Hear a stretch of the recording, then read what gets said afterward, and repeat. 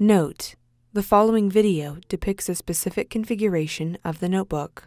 The same removal and replacement procedures apply to all configurations of the notebook.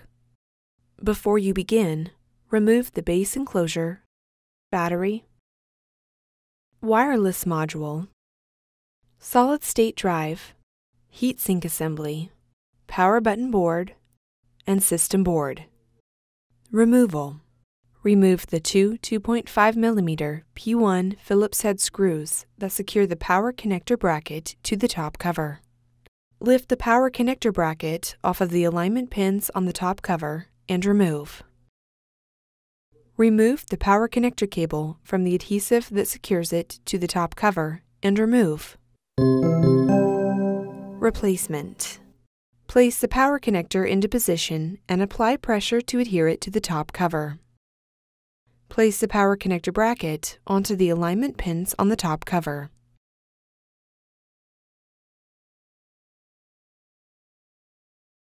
Replace the two 2.5mm P1 Phillips head screws that secure the power connector bracket to the top cover.